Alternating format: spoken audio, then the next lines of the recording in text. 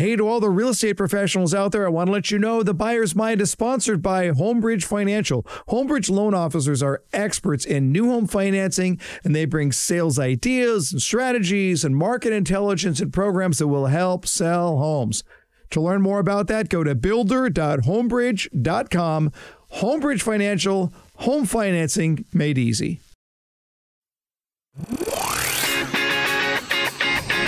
Welcome to the Buyer's Mind, where we take a closer look deep inside your customer's decision-making mechanism to reverse engineer the perfect sales presentation.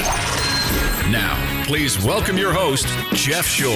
Welcome, everyone, once again to the Buyer's Mind, a very special episode of the Buyer's Mind, because as I've been thinking about what's going on in the world around us at the time of this recording, we are in the midst of the coronavirus pandemic and how we're dealing with that. They were very, very interesting times. And I wanted to get somebody on the Buyer's Mind who could really give us some really calm perspective, both about life and about sales. And so who do you call in that regard? Well, you call Anthony Iannarino, one of the smartest guys that you're ever going to meet, but a really, really good, level-headed guy with some very, very wise words. It was a long conversation, so I'm going to jump right in to our conversation on the psychology of fear with Anthony Iannarino. Well, we're thrilled to have back on the Buyer's Mind, just one of the great sales thinkers of our age, the author of countless books. But if you've never read The Only Sales Guide You'll Ever Need, it's just so comprehensive, so great. The Lost Art of Closing, Eat Their Lunch, about what you do to try and get the business, get more than your fair share of the business. It's really, really good stuff. A prolific blogger. If you're not following him, you should. And just a really, really good guy. I'm pleased to count him as a friend. Welcome back to the Buyer's Mind, Anthony Iannarino. Anthony, how you doing, sir? I'm thrilled to be here, and I'm thrilled to get to talk to you. I feel like you and I just ought to do this every week. Like, just get on the phone and just record it. I could get behind that. I'd be perfectly good with that. I think if people had, if we actually recorded the conversations that you and I have where we're just rapping for a while, they're pretty interesting. And by the time I walk away, my brain is spinning. You always get me thinking, I admit. Yeah. I so enjoy when we get to do that. And so some of this will probably be the same kind of stream of consciousness, right? That's fine. That's fine. Just two guys having a chat, and we'll let everybody else listen in. Some of you might be listening to this months down the road, and you'll have to think back on what exactly COVID-19 was. But as we're recording this right now, we are in the midst of it. We're in the height of it. I hope we're at the apex at this point. But we're really having to deal with a lot of fear, a lot of panic, a lot of anxiety that is out there right now. And that's what we're going to talk about. So although I think the topic will be evergreen, right? There's always fear. There's always anxiety of one kind for another. It's just exacerbated as we have that availability bias. And if all you hear about is this stuff, then you think that that's all there is to know. So let's just start with on a personal level, Anthony. How are you dealing with this personally, both emotionally and just tactically? Well, you know, in our world, a lot of stuff gets moved, and so you get speaking gigs that moved or trainings that get moved, and things happen when something like this happens, and there's a travel ban, and you can't get groups of people greater than 10 together, which that eliminates a whole bunch of our work. Sure. Yeah. And so that of course causes people, fear, and you start to recognize that the brain isn't really designed for thinking. Mm-hmm. It's designed to keep you alive. And the brain's constantly nagging you about not doing things that are going to prevent you from staying alive, like eating and having shelter and getting a paycheck. And over the past 2 weeks, one of the staples of life is apparently toilet paper, because people have gone and taken all of the toilet paper off all the shelves. Mm-hmm. And so it starts to turn into scarcity thinking. Most people, the fear is, how do I keep the status quo? How do I stay alive? How do I keep the type of living that I've had? And when we go into difficult situations, and, this reminds me of a cross between 9/11, where there was an enormous loss of life, and something we might still be facing now, and also a tremendous economic damage. So we're doing both of those at the same time, which causes people to do one of two things. So for me, my anxiety happens very quickly, and I get a legal pad and I write down what my action plan is going to be. And as soon as I do that, I feel better. I feel better taking action. But some people hunker down and they get paralyzed, and the fear just causes them to stop. And it's not really a good idea to do that, but it's an emotional response. And it's not something that somebody's logically thinking, I'm going to hunker down. It's just the fear that's driving them to do that.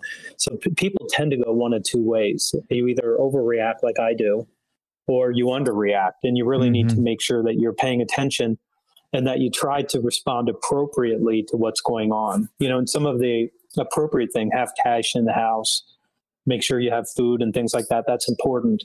But we see an overreaction for people because we've had the media feeding us a steady diet of fear now for 3 or 4 weeks for sure. But, it's interesting when I look at how people respond. I am watching that, and I agree. We're seeing it on both sides. As the captain of one of my hockey teams, I had put it out to the guys that they didn't shut down our hockey season until just yesterday, and it was supposed to start this coming week. And I had asked the guys, how are you feeling about this? And one guy was like, are you all idiots? Why would you even think about playing hockey? And we're all going to die, and you're an idiot, And then somebody else is like, hey, come on. It's a cold. This is much ado about nothing. And I'm finding here that there's really a lot of judgment that's taking place on how people are responding or when they were responding. And I suppose some of that is going to be natural if people are over responding on each side, but there's probably room for some grace to allow people to deal with this the way that they will. Yeah, and there may be both right too. So there's everything in the United States has been politicized. It's been getting increasingly politicized over time. So part of it's the political response, and there's my friends on the right, my conservative friends, it's the flu. Get over it. And it's not the flu because 368 people died in Italy 2 days ago. So it's really, really tough. That's the second oldest population on Earth after Japan. And the average age was 81. So they're overrun and they can't respond to it appropriately. So that's one side.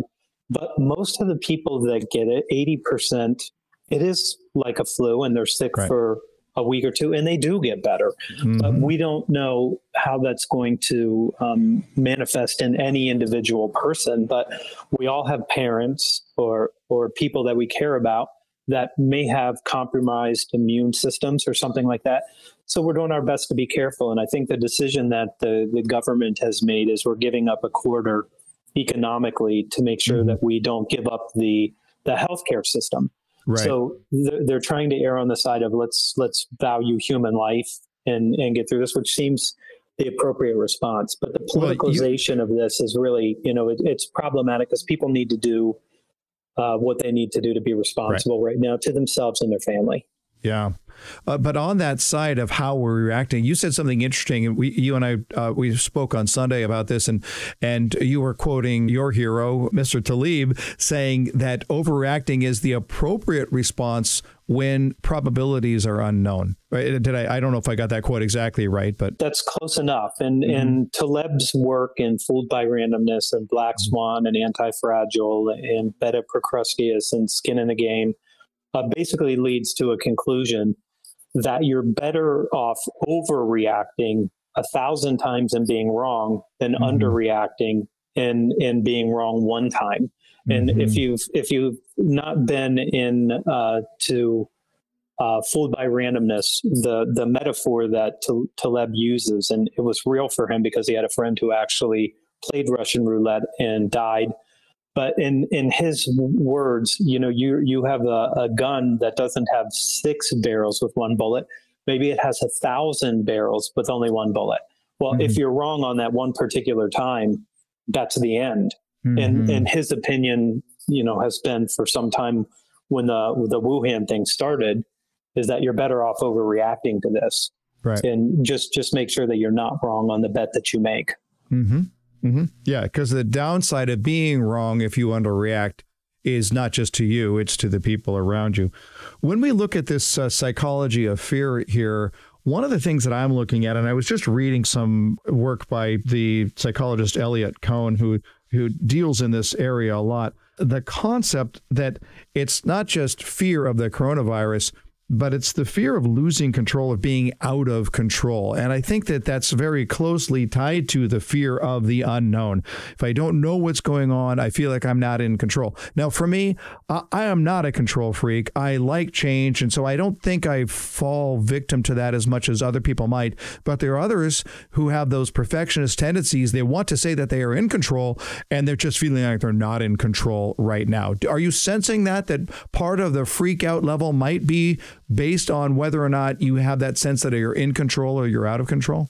Yeah, and I'm very much subject to that personally. So my anxiety is not having control. So you and I are wired very different in this regard. Mm-hmm. What I said earlier that makes me feel better is putting an action plan together and then feeling like I have some control over at least what I'm doing. Sure. Is there something that I'm doing right now that would prevent me from getting the coronavirus? No. I mean, if I run into somebody who has it, how would you know where you got it or how you got it? But the fact that I still get to control what I do in my response makes me feel better. Mm-hmm. And for some people it does. And for other people, it's very difficult for them to get past that. I think a lot of people, the uncertainty is debilitating. Mm-hmm. And that's what fear does to people. When you don't know, am I going to get it? When will I get it? Will I infect other people? And you're getting this constant media drip of coronavirus 24 hours a day. So you're constantly having your attention pulled back to it. But if I go back to where you started this conversation, where we look and we say, well, what is fear in the first place? And, the brain's job is to keep us alive. And so we have this threat sensitivity that we carry with us on a regular basis. Then we add to it, our trauma, our experiences, our perceptions, whether they're real or they're fabricated. And not to mention the conditioning that you're just talking about right there with the media. And after a while, it seems completely overwhelming. But I've kind of looked at this and say, in that response to fear or the reaction to fear, you can really let that auto response, right? If we go to Kahneman's Thinking Fast and Slow, we can just let our fast brain take that. And to me, that's kind of a low road approach. For you may admit right now, and I appreciate the honesty, that you struggle with being out of control and the anxiety that comes along with it, but you're taking a high road approach, which is, okay, well, what is the measure of response? What can I control? Can I do that much? And this is my concern. And again, my beef with the media is that they're absolutely feasting on the low road response, the auto response, working very much the primitive side of the brain without necessarily looking into the high road, the measure response. In my opinion, there are people who the incentive for them is to prey on your fears and to make sure that you stay connected to the television or the website, and that you're paying attention and you're giving them what they need for their economic model. And I definitely think that that's the low road. I do think, though, that there's a lot of things, right now I'm seeing things on social media like fear is false evidence appearing real. It's a nice thought. Yeah. But there's danger. There's real danger. And the fear response to real danger is how you stay alive. Mm-hmm. So when there's real danger, you look at it and you go, that's a real danger. I should make sure that I do everything I can so that I don't have to have the negative consequence of the real danger that people are facing right now. And I think the response for some people has been underwhelming to me, when even though they don't believe that they're going to get sick, catching this and then giving it to other people who are vulnerable is nothing that anybody wants to do. So the danger is real. Mm-hmm. And I do think that you have to go to your slow thinking brain to decide how you're going to respond to this. And Kahneman's work is brilliant. And if you haven't looked at it, if you're listening to this, get it on an audiobook, or just go Google Daniel Kahneman and watch a YouTube or two videos and start to understand that the response of your fast brain, that is to keep you alive. And it makes very, very quick and rash judgments, not always the best thinking. The slow brain, you need both of them, but the slow brain sometimes does better on thinking of these things longer term. Let's think about this in outside of the context of coronavirus here for just a moment, and think about where we see fear from time to time, either the fear that we carry around as part of our personality, but right now we're talking more about circumstantial fear. And when I think about the things that are being said today, this is horrible and it's going to get worse before it gets better. And I'm not debating all of those things, but I am recognizing that if you set the clock back 10 years at the to go back to 2010, people were saying exactly the same thing. And it wasn't any less true or more true then than it is right now. And yet there was that response to fear that was really interesting, because I look back at 2010 and I think, you know, if you gave into fear completely at that time and shut down your life, did you really benefit from it? When you think about, you know, who lost the most money in the economy, in the Great Recession, as we would call it, it's the people who sold on the downside. But if you think about the S&P, right, it closed yesterday at 2,300 or something like that. In 2010, it was at 1,300. If you'd have bought it 2010, you'd have been okay. Think about the average housing price in 2010 at 250. In January of 2020 in the United States, that was 405. So there are opportunities here. Is it right to be thinking opportunistically, or do you look and you go, wow, you're getting into a moral shaky ground there, Jeff? I think you're right for a couple reasons. I think that we tend to fear the wrong danger. Mm-hmm. And so we because of our fast thinking brain, we fear the wrong danger. I wrote a whole chapter on that in The Lost Art of Closing, and the publisher hated it. And we don't want to call the client to follow up because we're afraid they're going to be unhappy with us. Mm-hmm. And the real risk is not making them unhappy. The real risk is letting the opportunity die because you didn't follow up. I think you probably have strong feelings about something like this right now, specifically with a book coming out. So we tend to look at this and say, well, what is my fear? And if the fear causes you to hunker down, then you do miss opportunities. And I think that anybody that went through that time that's listening to this, it was a great time. And I think there's a personal responsibility here that I feel. And there's one that I hope that business people feel.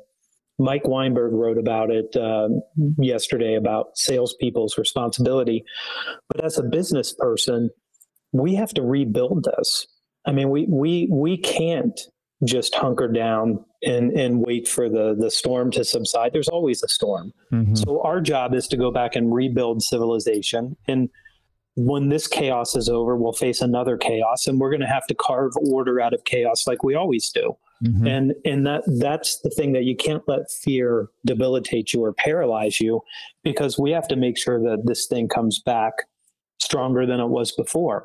Mm-hmm. And I believe we will. Not in the next couple of weeks, but in the next 6 months, I think we will. Mm-hmm. I know we will. Yeah. This is a great thing about human beings. We have enormous creativity, enormous resourcefulness, the ability to figure these things out. All of human history is basically summed up in overcoming the next obstacle, and then maybe creating a more difficult obstacle for yourself afterwards. Right. Yeah, it's interesting. I read that blog post by Mike Weinberg that you were talking about, and his view was that we have to sell because professional salespeople drive the economy, and the underlying underpinnings of what we're seeing, it didn't go away. It didn't change things. This is one of the interesting aspects that I was looking at. I put out a video on Saturday on the subject, and it's just really got shared over and over again. But one of the points that I was trying to make was that if you're not careful you think about most purchase decisions that cause deliberation, they're long-term decisions. But the coronavirus is a short-term circumstance. So do we really want to make long-term decisions based on short-term environments or short-term circumstances? And yet, in the short term, the availability bias kicks in so much when I hear it's horrible, it's horrible, it's horrible, it's horrible. It feels long-term, even though it's not long-term. Now, I'm not suggesting that there aren't going to be economic repercussions or that we might, see some fallout from this.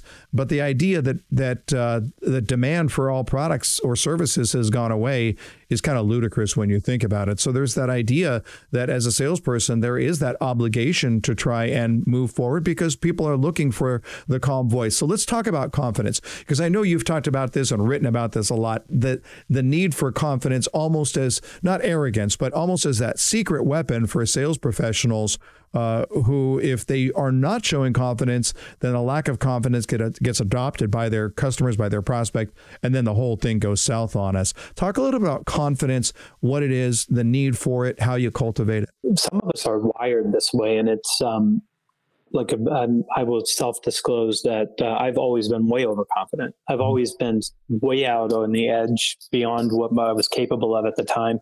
Starting when I was a kid and I started playing rock and roll, I was like 16, 17 years old playing in bars, not allowed to be in the bar, first off, not allowed to be being paid in beer, which I liked. That was actually a pretty good part. But you got to step out on stage in front of a group of people that don't know you. Right. And you're just a kid and you do this. So I've always had some of that, but there's a couple variables, I think.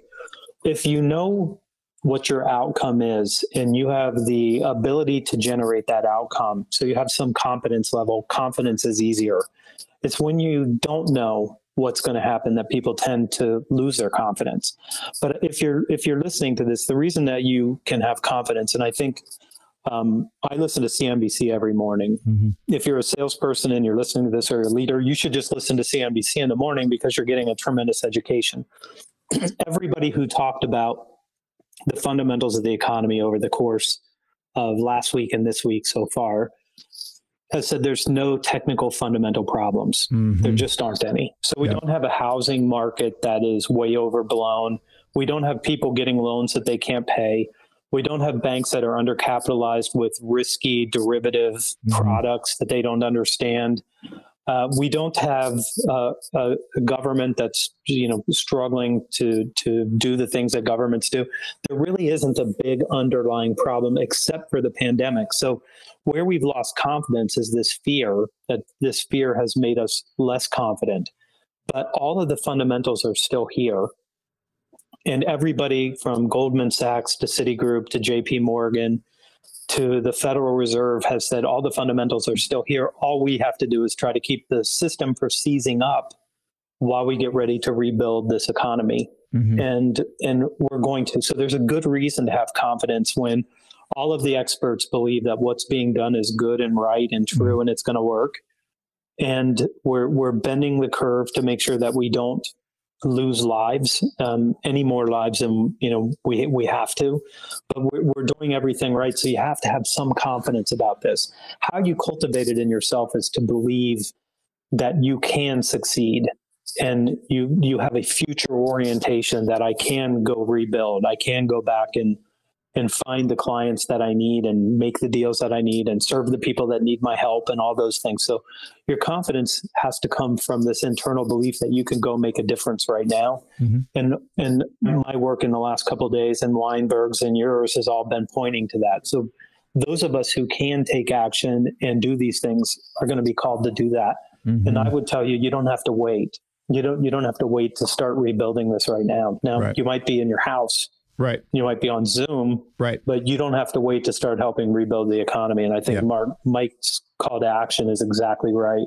Be confident and go out and start helping. I will just counter you on one thing. You are self-disclosing that you are overconfident, that this might be some imposter syndrome creeping in here. But even if I go back to your early days, playing rock and roll as a long-haired kid. And by the way, if you saw a picture of Anthony Iannarino, you can't even picture what it's like for Anthony to have long hair.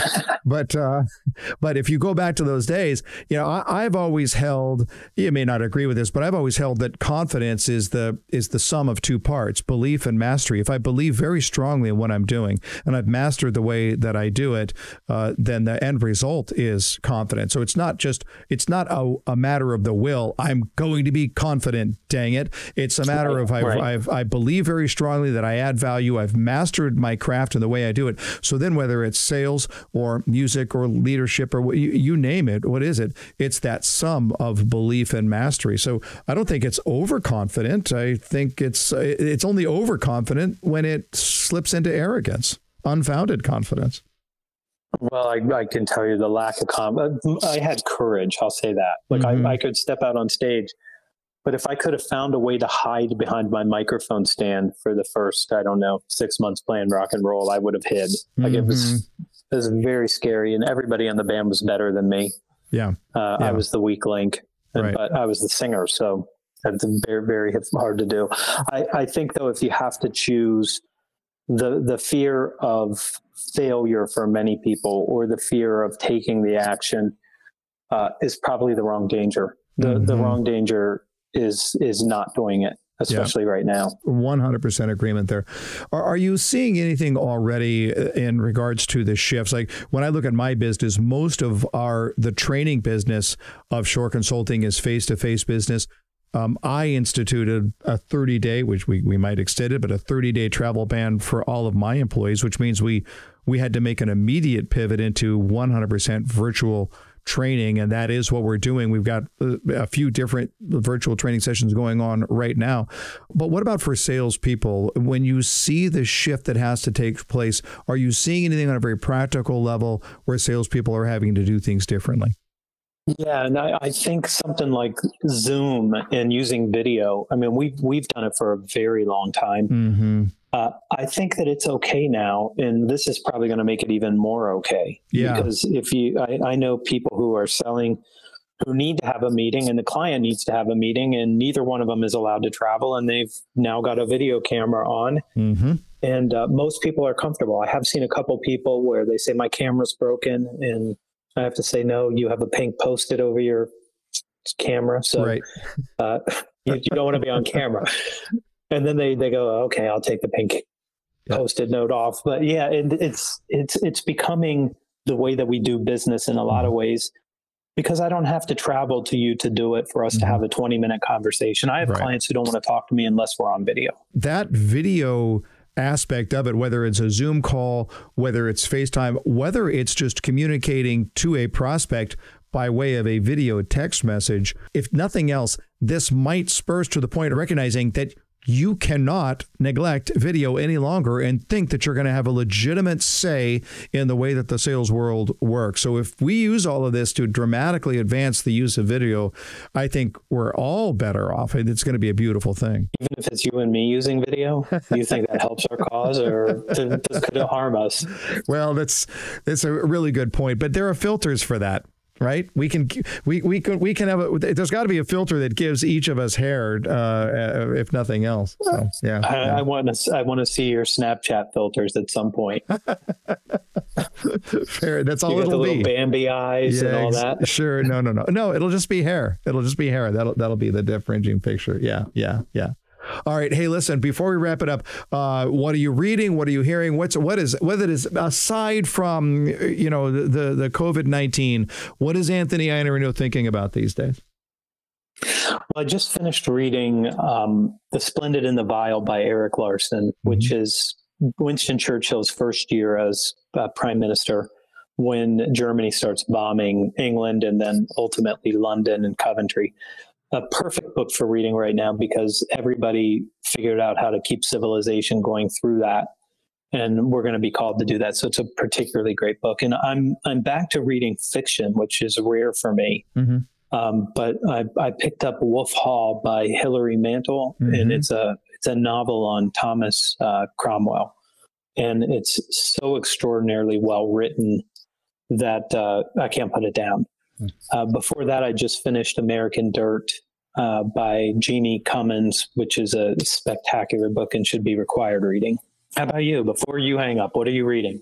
I just recently finished, interestingly enough, Bob Spitz's biography of Ronald Reagan. It was really interesting because I don't think it was such a weird time that we look back on the Reagan years right now. And the beautiful thing about it is it was really, really balanced. He did not pull any punches. He praised what was praiseworthy and he attacked what was not. And it was just a very, very interesting. I find it interesting that the world is still trying to figure out where does Ronald Reagan fit in the big picture, in the long run. What that legacy, I think, is still being defined. So that was really, really interesting. And then I read a book called Indianapolis, The True Story of the Worst Sea Disaster in U.S. Naval History, and the cover-up that took place and the fight to exonerate the captain of the Indianapolis, who was innocent but stood as the scapegoat for the sinking of the Indianapolis. Fantastic book, really, really interesting read about a story that most people are not even aware of. It was really, really good. I'm unfamiliar with it. Sounds good, though. Yep. Very, very good. The only time I think people would be familiar with it is that there's a scene in Jaws where Shaw, His